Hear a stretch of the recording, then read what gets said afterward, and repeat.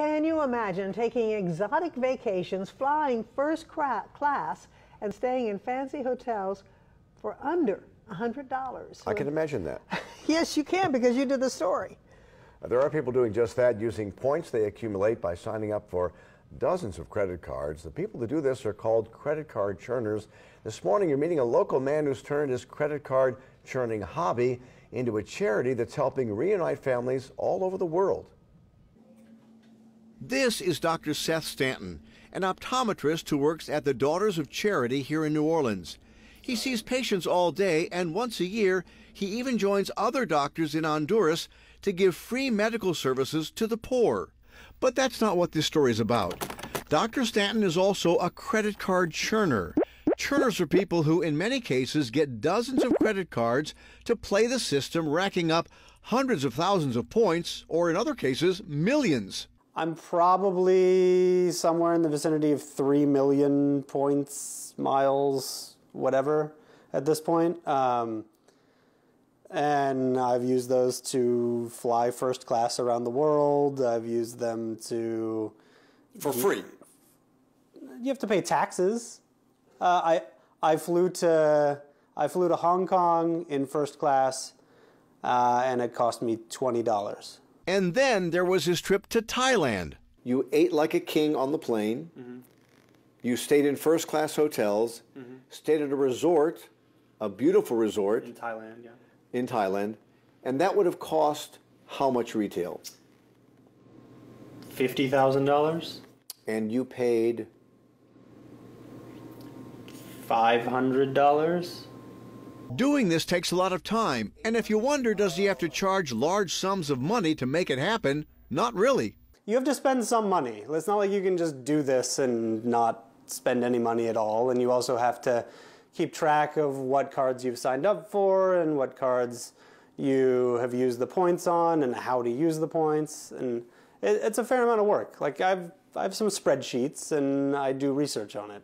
And like, how many credit cards do you have right now? Do you want to see the drawer? Yeah. That many. You're kidding. These are the credit cards Seth has gotten in just the past 3 years. He has about 30 active credit cards right now. He's also active on credit card churner forums where others like him share tips on how to amass even more points. But one day on one of those forums, there was something that changed his life. A guy who wrote a post on this forum about how he had used about the same number of miles that it took for me to fly to Hong Kong in first class, but he had used them to reunite a Pakistani Christian family in Italy.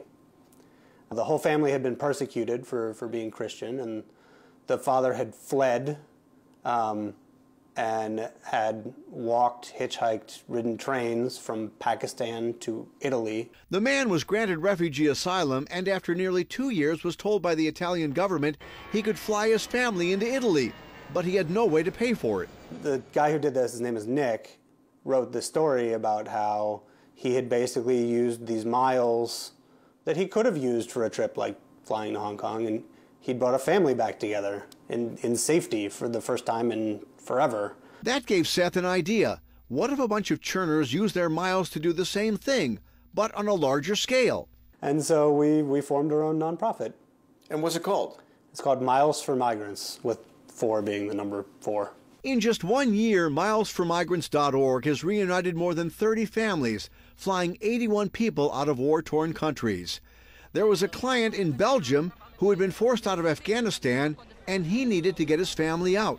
And the reason why he's separated from his family is because he worked for the U.S. military.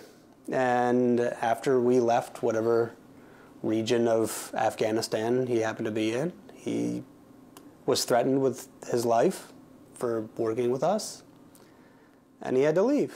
And I feel like we probably owe it to him to at least be back together with his family somewhere safe. And it looks like the U.S. government isn't going to do it, so... You guys will. How about we do it? His family was finally reunited. Their story is on the Miles4Migrants website, showing their hands together. They can't show their faces for fear of harming other family members. And there are so many others like this family who need help as well. So the points he and other credit card churners amass to take exotic vacations may be nice. Helping families in war-torn countries reunite to start a new life using those same points is even better. And it really is cool what he's doing. Yeah, I admire that so much. You don't have to be a credit card churner if you want to donate to Miles, Miles4Migrants.org. Anyone can donate miles or money to the organization. Just head to our website, WWLTV.com. Yeah, because the tickets aren't always free. You get them with the miles, but then sometimes there's taxes to pay, and they have to pay cash for that. Yeah, and people wonder, you know, how easy is this? I mean, is this something anyone can do? Pretty much. I mean, you can do it on a smaller scale and get a lot of benefits from it, but to do what he does and those other churners do, you've got to be very organized. I mean, you have to play the system, you have to keep spreadsheets, you've got to watch everything. It takes a lot of work. Yeah, and I guess you have to be very careful so it doesn't affect your credit report. Yeah, but you see what's gotten him, it's done very well.